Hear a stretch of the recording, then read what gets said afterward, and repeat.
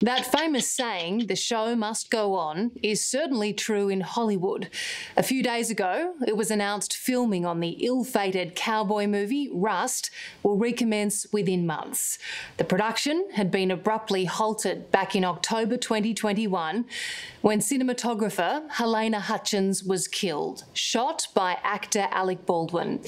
He's facing serious charges and possible jail time over the tragedy, yet will still resume his leading role on set.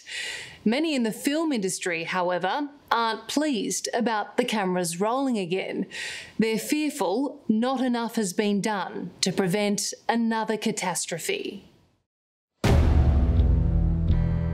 When Alec Baldwin was handed this gun on the set of Rust, he could never have known what was about to happen. One female shot in the chest, male shot in the stomach, requesting air flight. That he would shoot and kill the film's cinematographer, Halyna Hutchins.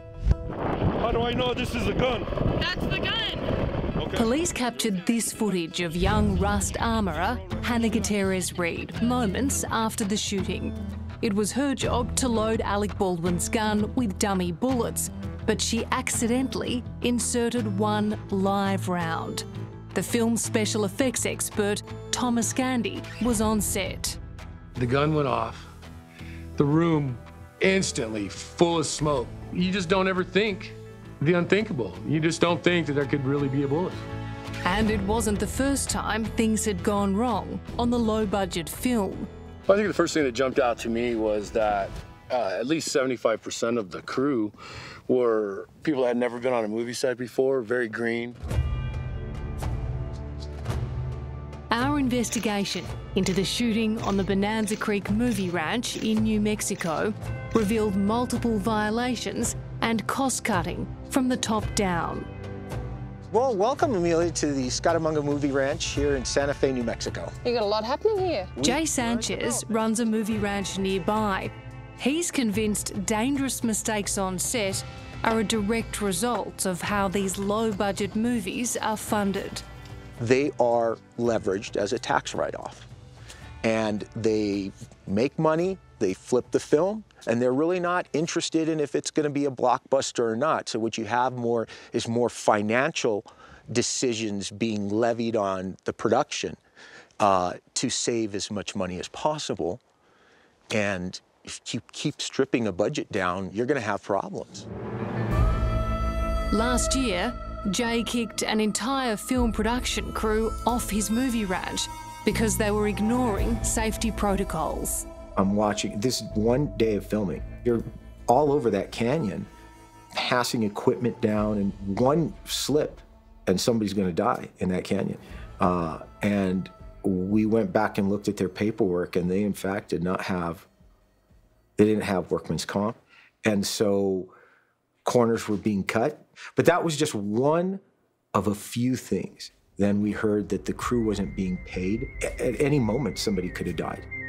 He discovered the movie was financed by Wall Street investors using a legal loophole to write off tax.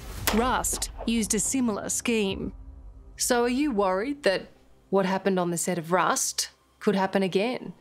It shouldn't, but if you systematically fail to run your production in a safe and proper manner with at least the proper amount of financing to do it, you're going to have something like this. Late last month, Halyna Reid and Alec Baldwin were charged with involuntary manslaughter, each facing 5 years in prison. But producers are determined Rust will make it to the big screen, with Alec Baldwin resuming his starring role. Surprisingly, Halyna Hutchins' husband is stepping in as executive producer. This time, there'll be no real guns or live ammunition. For Thomas Gandy, it's a fitting tribute to Halyna.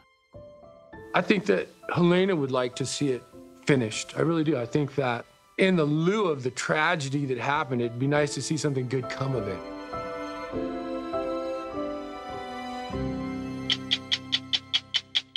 Hello, I'm Tom Steinfort. Thanks for watching 60 Minutes Australia. Subscribe to our channel now for brand new stories and exclusive clips every week. And don't miss out on our Extra Minutes segments and full episodes of 60 Minutes on 9now.com.au, as well as the 9Now app.